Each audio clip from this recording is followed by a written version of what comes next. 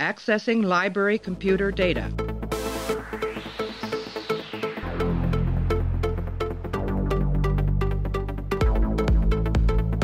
Out there are no saints. Just people. Hey everybody, welcome back to the show. We're continuing our run through Star Trek Deep Space Nine. Right now we're up to the episode called Bar Association. It is the 16th episode of the 4th season, aired on 19th of February 1996. Teleplay goes to Ira Stephen Bear and Robert Hewitt Wolf. Story credit goes to Barbara Lee and Jennifer Lee. Directed by LeVar Burton, our old friend Geordie LaForge. In this episode, Quark's employees, led by Rom, form a union against Quark's unfair labor practices and promptly go on strike. We're joined by Clay, as always. Clay, how are you? Good. Nothing says the start of a quality episode like a little Ferengi jerk-off humor. Mm-hmm. He's been umoxing himself, he says. So he admits to this casual coworker that he's been masturbating quite frequently. Rom does in this episode. Mm-hmm. Quick question. Yeah. Unrelated to that. Is one of the other Ferengi in this episode just Nog with a different voice? The Frul guy? Is that who you're talking about? One of the other guys who he's talking about the union stuff. Is that just the guy that plays Nog, but just using a different voice and a different costume? It's a different actor. Different actor. Is? Yep. Hmm. There's Jeffrey Combs, who plays Brunt. Yeah. And then there is the guy who plays Frul, who is, I believe, is somebody different. And then the two normal Ferengi. But Nog is not a part of this. I know the character's not, but the actor, it's not. One of those guys isn't the same actor. I'll look him up right now. Frul, I think. How do you? Frul. No, he's played by Emilio Borelli, which is not the guy who plays Nog. There is no Nog, only Frul. Yes, which is the Christmas disappointment at every CVS or every grocery store that you ever go to. All right, so let's get started with this one. I guess we're going to take a break first and foremost. Excuse me, I'm sort of drunk or something here. It's the middle of a work day and it's just been hectic. But we're going to take a break. Stop rubbing your earlobes. We're going to take a break. We're going to play an audio clip. Me and Clay are going to come back and we're going to break down Bar Association. If this is a surprise birthday party, you're a month late. It's not a party. We're the Guild of Restaurant and Casino Employees, and we're here to present our demands. The Guild of Restaurant and Casino Employees. What's that supposed to be? What does it sound like? It sounds like a union. Exactly. So you better take our demands seriously.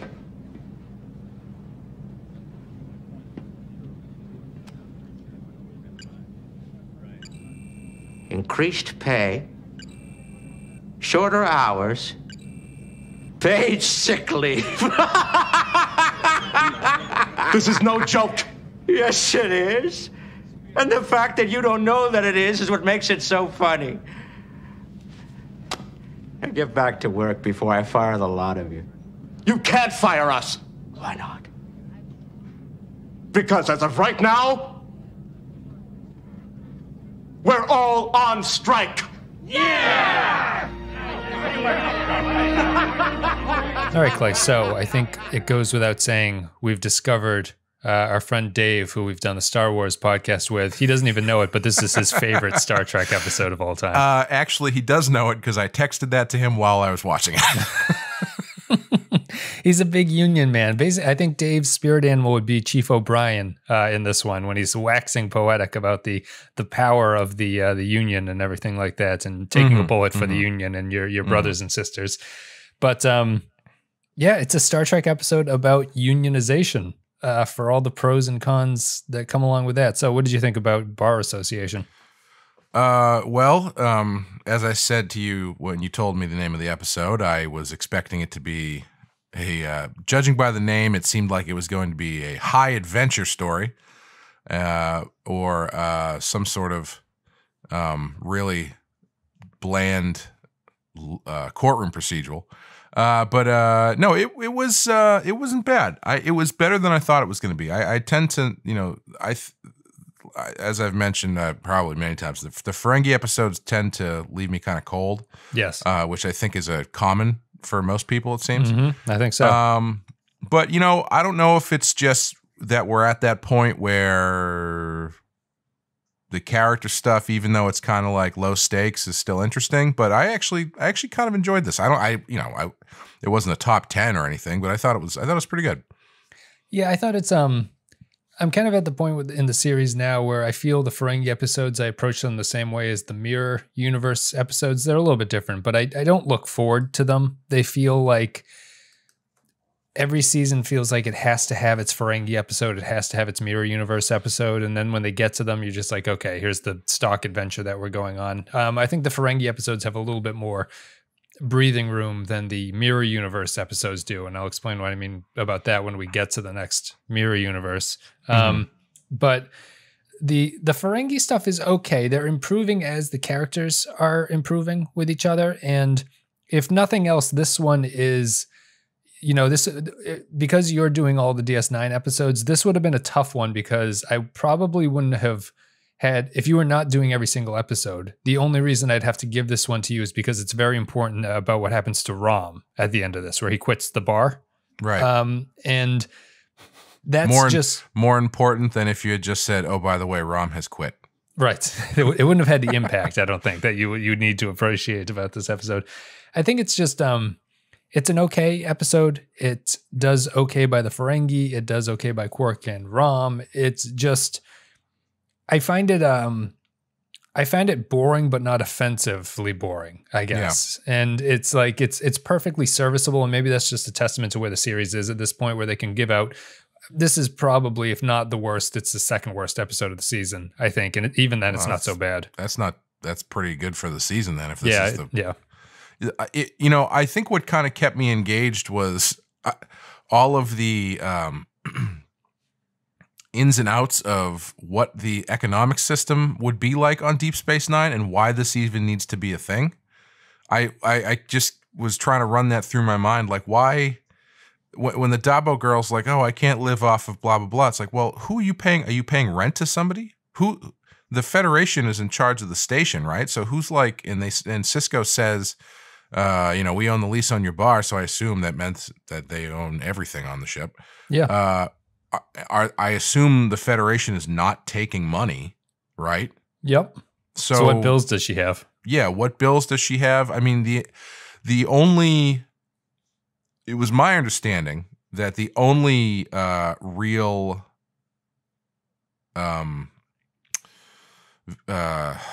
worth, the only reason that money is worth anything on Deep Space Nine is for people who are traveling through, not people who are staying there. So I don't know necessarily why they are that worried about. I'm surprised they're getting paid at all, frankly. Right. Yeah. I mean, if you have no bills, your modest income should be acceptable to survive on, I guess. It really doesn't make any sense. It doesn't make any sense why they would be paid, why anyone is paying Quark for any of the things that they can get for free down the road at the little like replicator mat or whatever they call that thing. I would say, if I had to say who actually does need money, it's probably Quark. Of all the people who need money, it's probably Quark. Because I'm assuming the stuff that he's getting in is going to cost him money because he's getting it from outside the Federation. So I could see why people would pay him, but I don't understand necessarily why they're that concerned about what they're getting paid, unless they're, let's put it this way. If the Dabo girl had said something along the lines of, I can't, if without that money, I'm never going to be able to raise enough that I need to get somewhere else or some shit like that. That would make a little more sense to me, because that means, oh, she's planning on leaving the station, or she's planning for something after this, where money might be a necessity. But if it's just as far as like day-to-day activity on the station, I don't really know if you really need money. No. The only ones I would expand it past Quark. I'd say that the Ferengi, as they mentioned in this episode, have like bank accounts back home on Ferenginar, because they talk about seizing them. Brunt is talking about seizing them and wiping them out. So the Ferengi having money makes sense to me. And that's the whole part of their culture, obviously. Right, So right. It works in that way. But being a Dabo girl, which in my mind is really just kind of a high class prostitute in a society that doesn't pay you anything, is a very bizarre career choice, I guess, because you could be in the Federation world, you could be doing anything, and she chooses to spin the wheel of a Dabo table as a living, I guess. So I guess maybe it doesn't really say much about the general population of the space station outside the Federation people. Well, this is one of those episodes that just makes me extrapolate these questions, and I mean, these things don't matter, obviously, but like services in general, the fact that there is something like Quark's place, or even stranger, that there's a place like Garrick's place.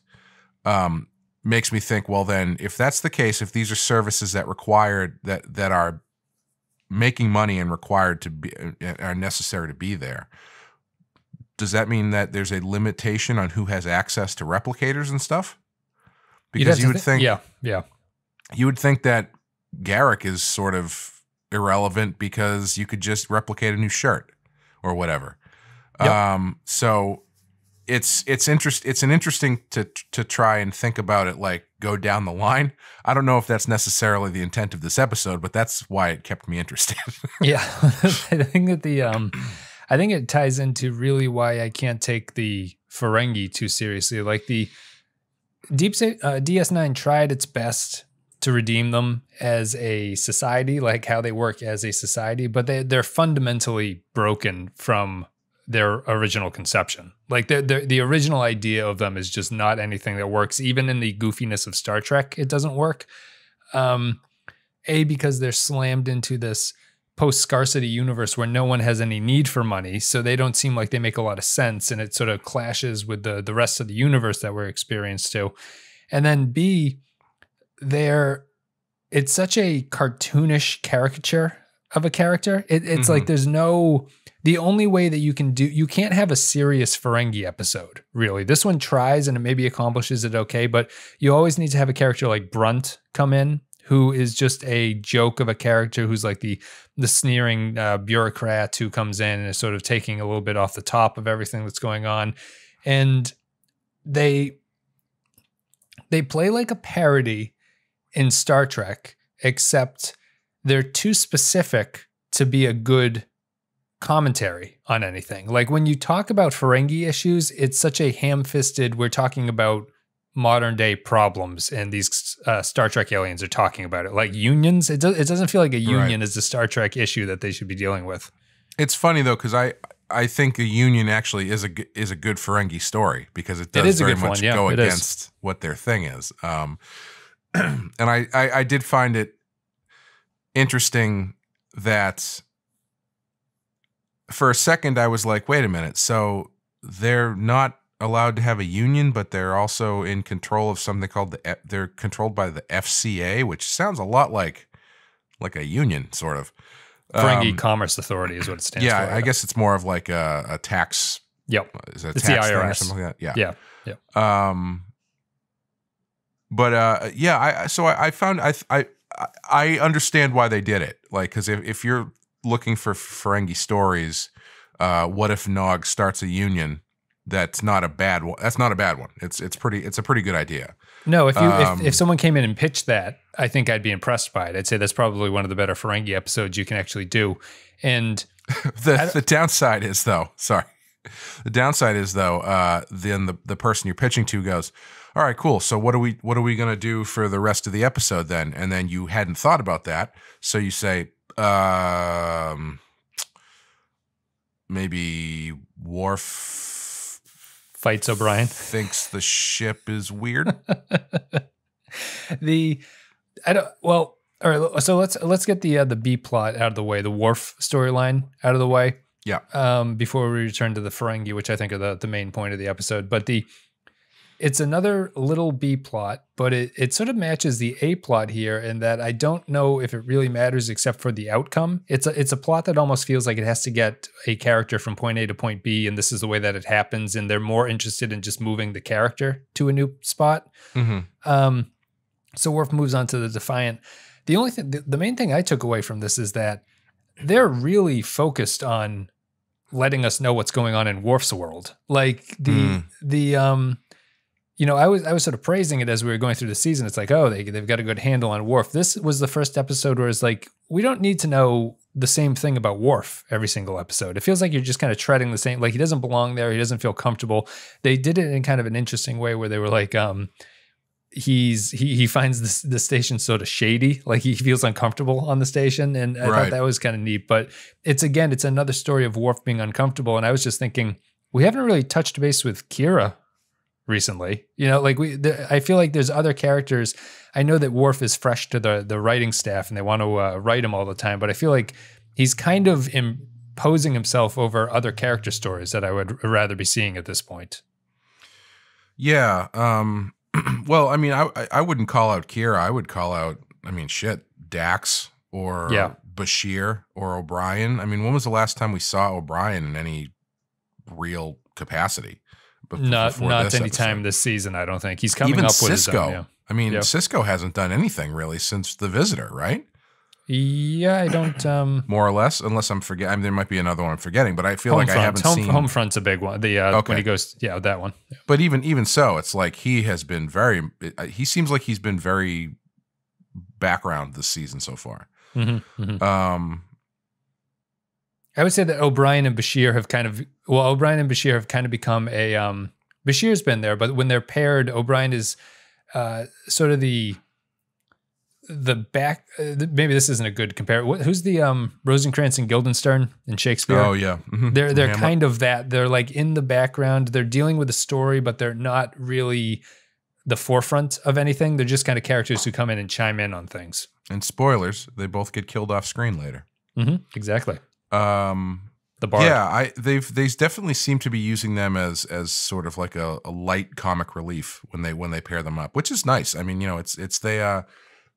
they have a very, I think we've talked about this. They have a very good relationship as far as characters in the show go.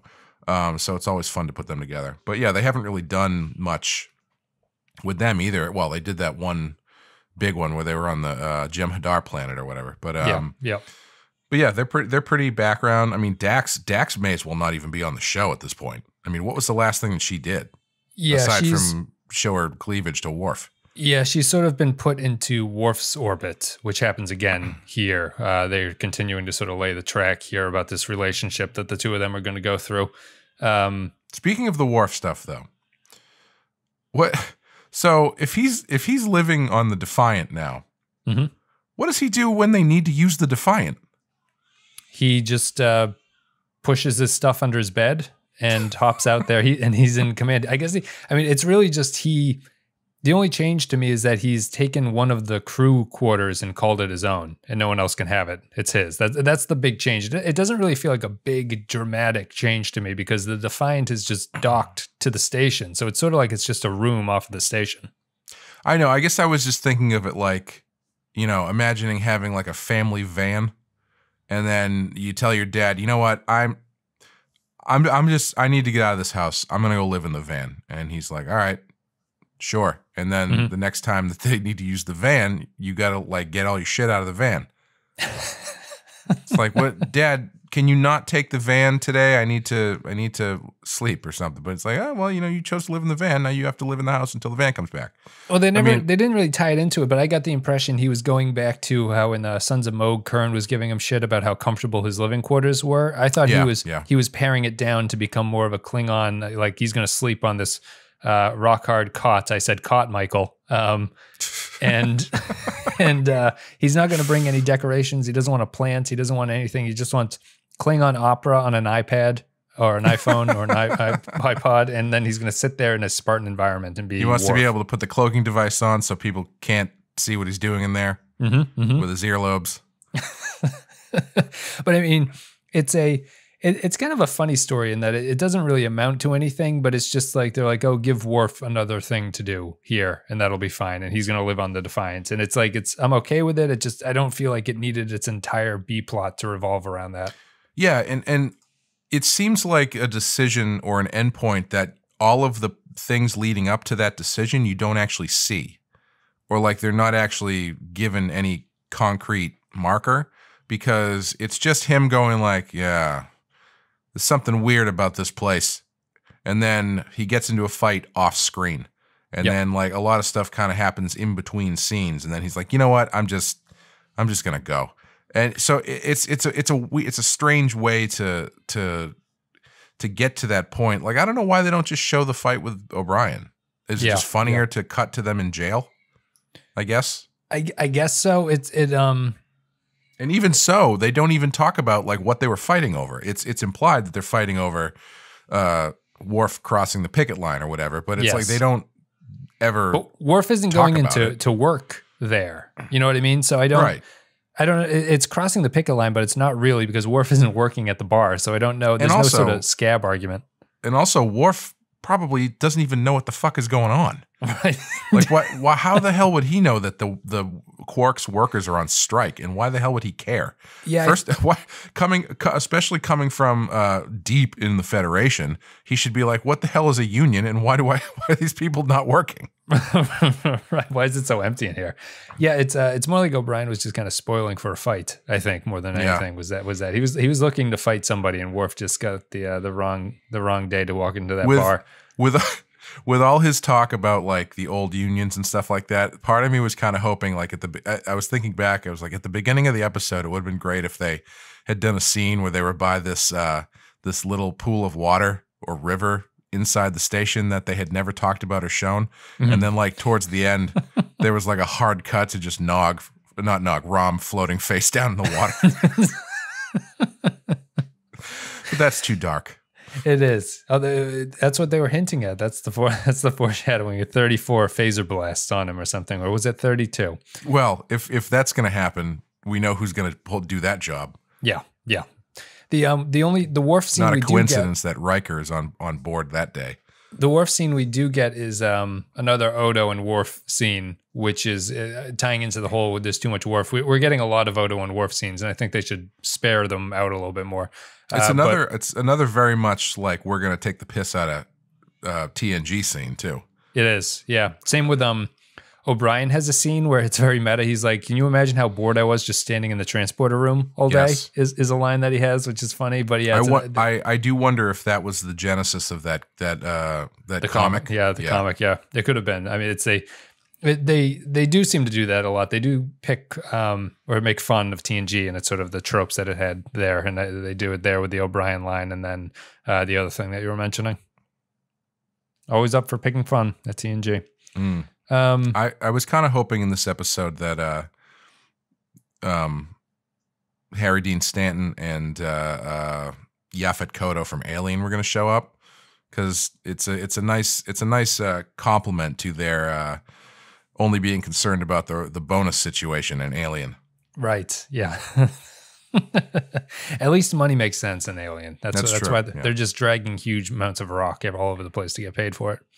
And then back, I mean, that's enough about the Worf thing. The back to the Ferengi stuff is just, it's fine. I don't mind that storyline. It's good to get Rom going off on his own and doing his own thing.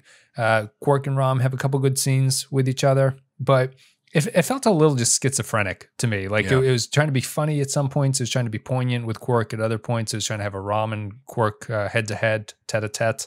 It was trying to have a brunt comedy. It was trying to have sort of this union storyline. It felt like it was a lot of pieces that didn't really gel by the end of it. And I thought it was fine, but it could have been a little bit more, and it just ended up being sort of flat.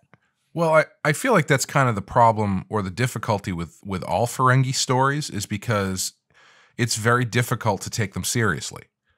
And that's at no fault of the characters. It's just that's the kind of the way that they're built. So you end up having these really strange tone shifts because you want to have a scene where Rom and Quark are, being serious about stuff, but Rom is always talks like he's an idiot, and from a cartoon from the 40s. So it's really hard to take him seriously. And then they do some stupid visual gag or something like that. So they're strange characters to try and nail the tone of. I will say though that can we talk about for a second how great Jeffrey Combs is? Sure. Because that guy had. This is not the first appearance of Brunt. You might have missed his Oh, first it's not? appearance. No, he's the Ferengi Brunt has been in one episode before this one.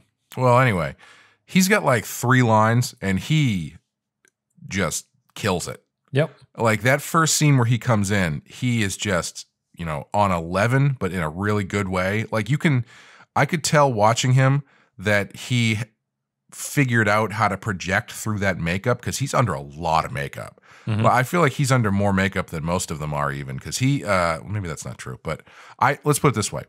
When I look at Quark, I can tell that's Armin Shimmerman. I know what that guy looks like. I also know what Jeffrey Combs looks like, and I could not tell that was Jeffrey Combs. Yeah. So he has to project through a lot of makeup and those teeth. He's got a little bit of the Klingon thing going on where he's clearly figured out a way to talk around them. But I feel he does it really well. He embraced the teeth difficulty. Yes. He turned the teeth tough talking with teeth into like a speech impediment of Brunt's almost like it's part of the character that he. Welcome speaks back to Tough Talking with Teeth. Here on WXLR. We got a lot of traffic out there. Let's go see what the weather is. Isn't that right? Yeah. Teeth. Is your name Keith or is it Teeth? Teeth, like in your head.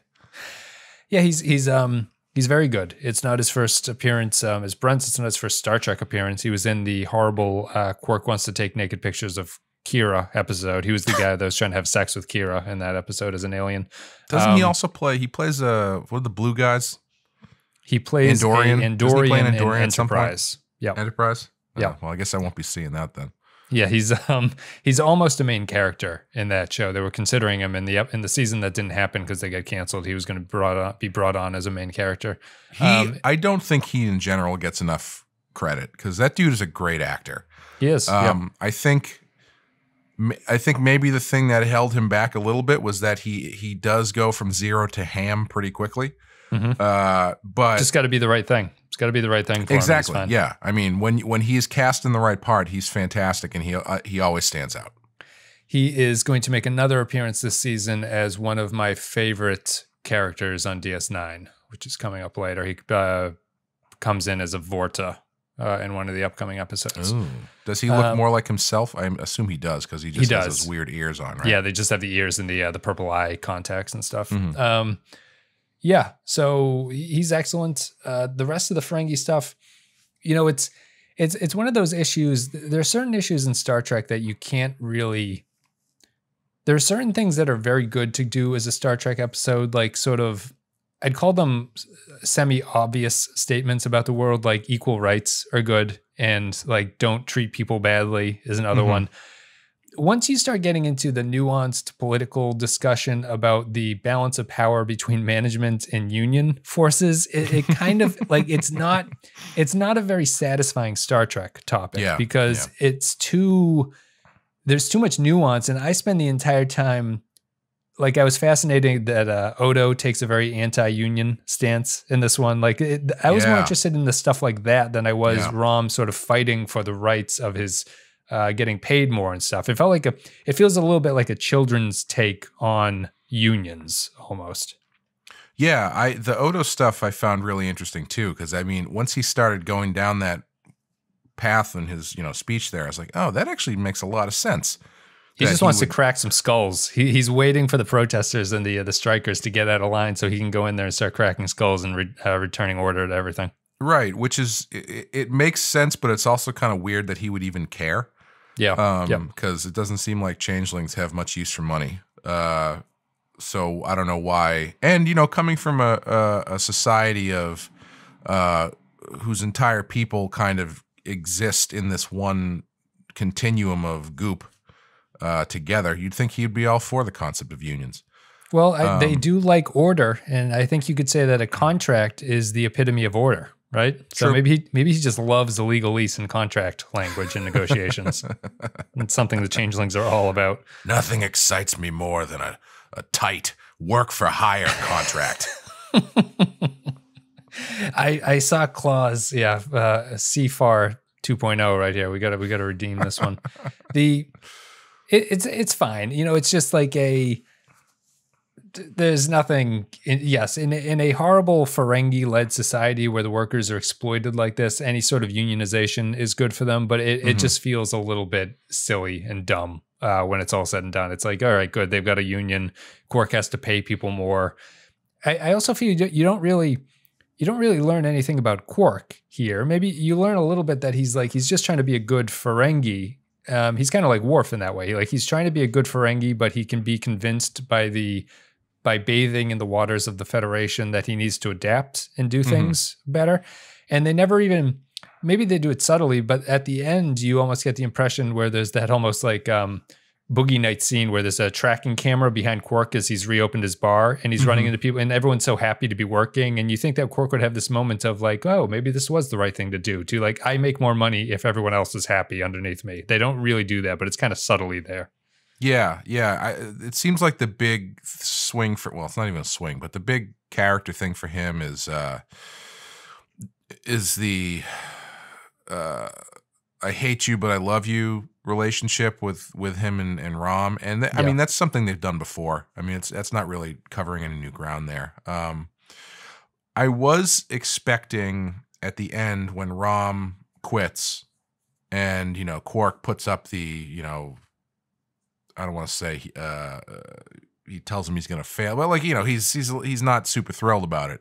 Yeah. I was expecting that sort of thing where, he's acting really cold and then he turns around and, the camera's up on him and he kind of smirks or something, something like that. Like, they don't do that. They don't do that at all. He kind of walks off pissed and it's a funny relationship between the two because Rom is very happy and he's sort of gloating to his brother. Like it's not a reconciliation of them both seeing the way forward and being happy for each other. They're kind of angry with each other at the episode and the credits roll, which is a neat little touch. It's different than what I would have expected.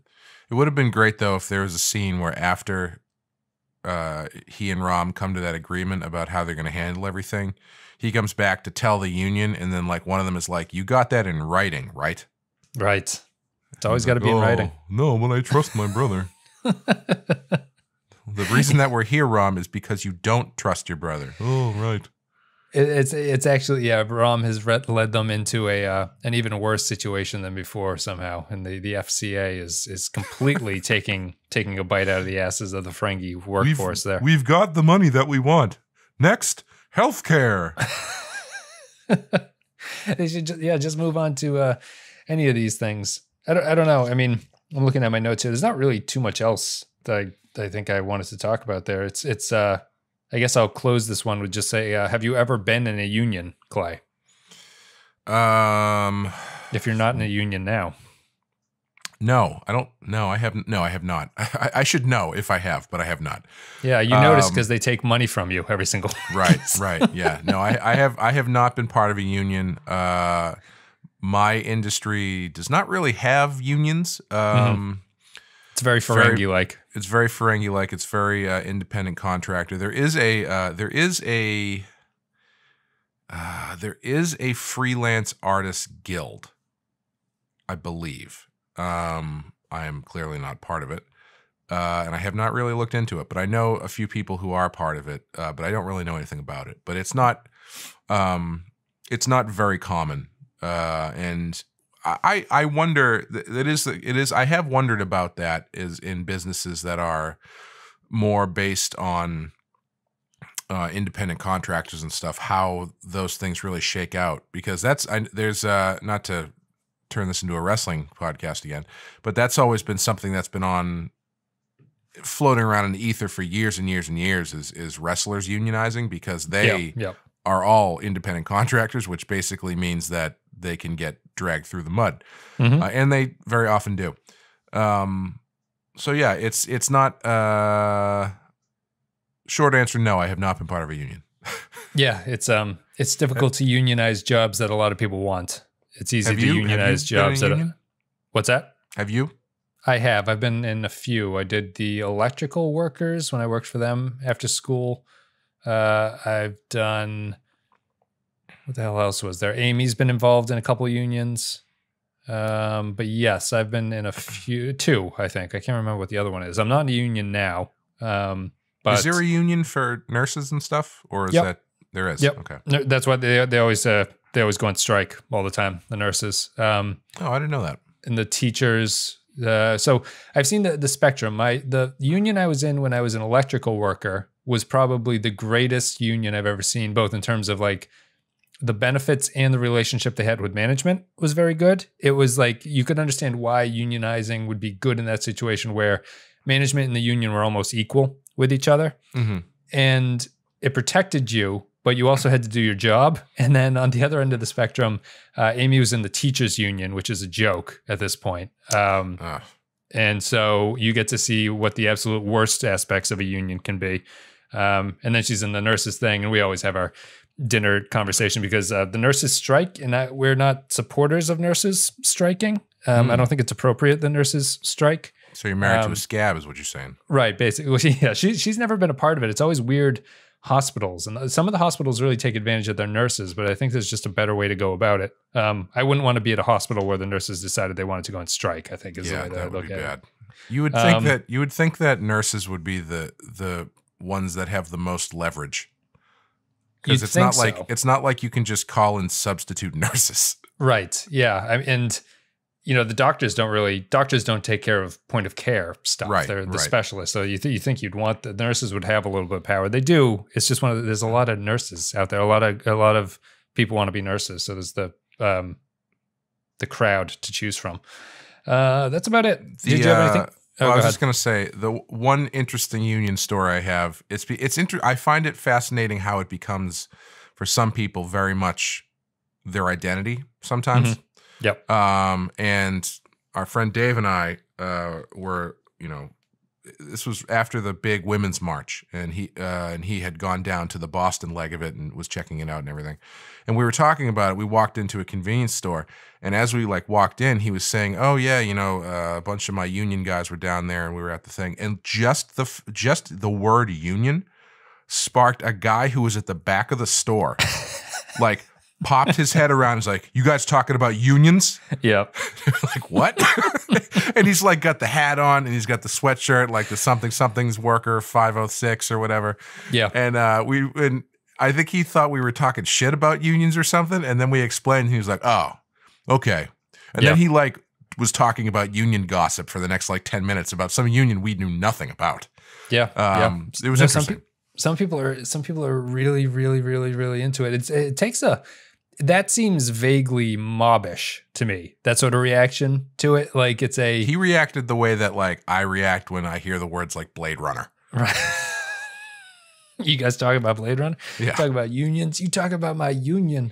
Did you know that stuff was designed by Ron Cobb? I bet you don't know who Ron Cobb is. I think that's the failing of the episode. I know they weren't trying to do it, but it's and maybe it's not even a Star Trek topic, but I feel you could have had a little bit of nuance here. Maybe you can make the union disagreement between Rom and Quark maybe somewhat more interesting than just I'm being totally exploited and I need to repair this. A little bit of back and forth would have been interesting. I don't know if it would have improved the episode, but it would have given me something to think about. Do you think that there was a pitch for this episode after the initial pitch when they were like, "Oh, Nog starts a union, and damn it, Rom starts a new union, and we get to see how that affects the Ferengi culture and stuff." Do you think there was someone who was like, "Excuse me, what if we send them back in time and have Rom start a union and interact with Jimmy Hoffa?" Or some shit like that. That had to have come up, right? They should have met Jimmy Hoffa. They should have laid the groundwork in Little Green Men. They're running down the street and Jimmy Hoffa's like, "Hey, you bumped into me and I'm Jimmy Hoffa." And that's all they say. I think we're going to take a break. We're going to play an audio clip. Me and Clay are going to come back. We're going to read some patron thoughts, give our final thoughts, and then we're going to call it a day. There's plenty to talk about. The FCA's involved now. And those Nausicans working for Brunt aren't just for show. I'm not gonna let Brunt intimidate me. Don't you see, Rom? You should be intimidated. There's no telling what Brunt might do. And I don't want you to get hurt. You never cared what happened to me before. I always cared about you. I tried to protect you, save you from yourself. How? By telling me I was an idiot my whole life? I had to be tough on you. I was trying to make you a better Ferengi. What you were trying to do was make yourself feel important. Making me feel dumb made you feel smart. but I'm not dumb, and you're not half as smart as you think you are. You have to listen to me. The FCA doesn't have to answer to anyone. And if Brunt decides to get rid of you, I won't be able to stop him.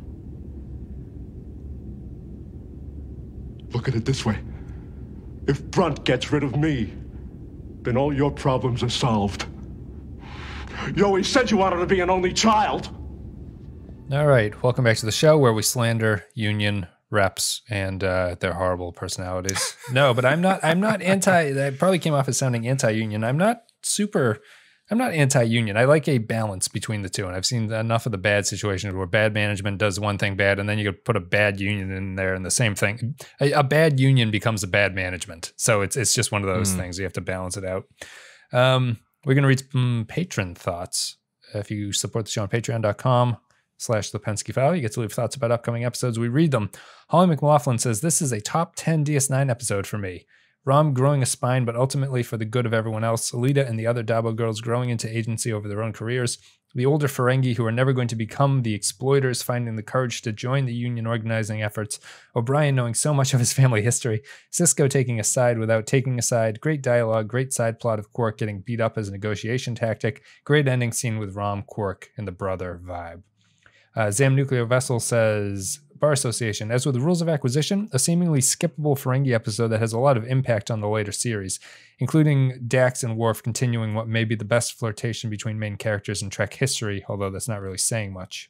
Sorry, I don't want to interrupt, but I don't know if their flirtation is really that good yet.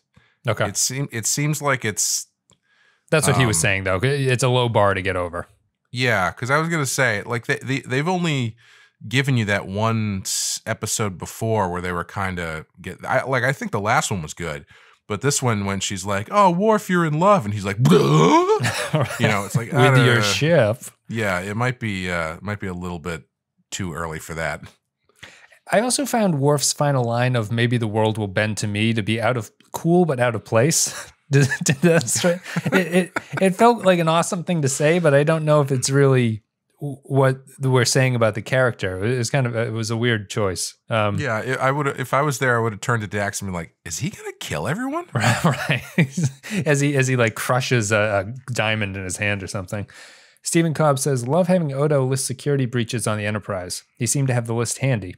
Fun little character developments with Odo talking to both Quark about having to tolerate the protesters, then with Bashir and O'Brien guessing who would enter the bar. Good use of Cisco reprimanding Worf, Bashir, and O'Brien in the holding cell. I did think that this was funny because the only Cisco we do get is another episode. I think is it 2 in a row? Yeah, because the last one was the Sons of Moog. Two in a row of him being like, "You guys need to get your shit together because I have real things to deal with here. Yeah, not friggin' ritual killings." And he very much felt like he was talking to children in both situations. He's sort of becoming the father, the reprimanding father, which is an interesting role. It's just weird when they have episodes that are very similar like that, try to bump into each other one after the other. Kyle Barrett says, I usually like Ferengi episodes, but I'm not a big fan of B stories from previous seasons, but I think this episode probably could have worked better as a B story.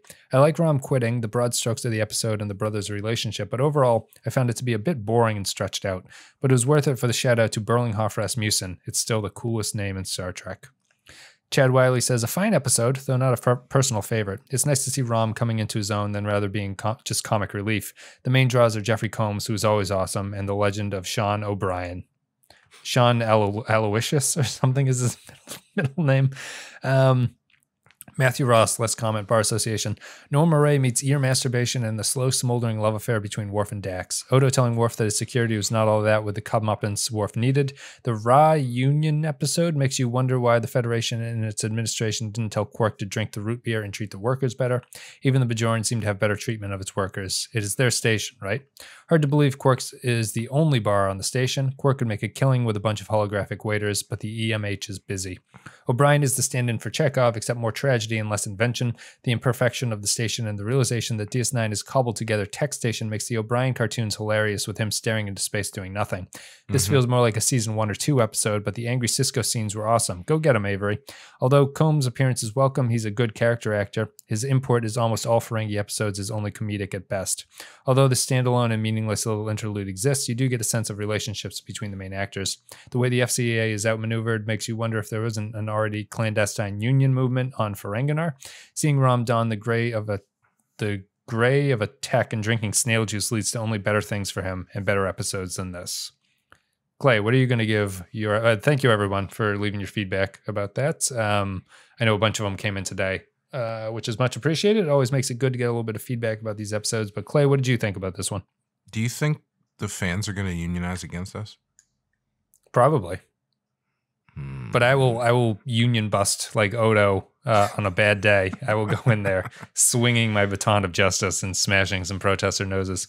I would give it a 3. This is, this is the perfect example of a 3. I think. Here's my point. You were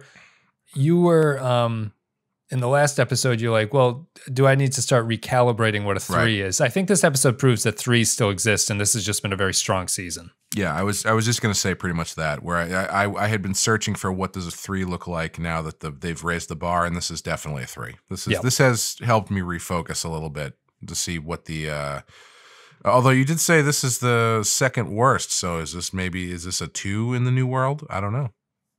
No, I think it's a 3. This is pretty much the definition of a 3 to me. There's nothing wrong with it, but I'm not excited by it.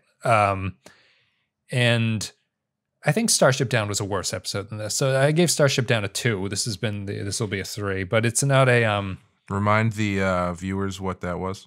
Yep, Starship Down, you didn't actually see. It was the one where the Jem'Hadar attack the Defiant and they go into the atmosphere, and it's like a sub episode where they're sort of taking on gas instead of water and having to survive a disaster episode of a sub sinking. That's too bad that sucked. That sounds it wasn't very good. It was unfortunate.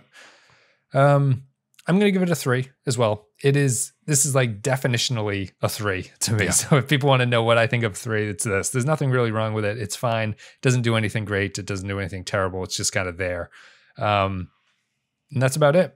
It's a 3 for me and a very strong season otherwise.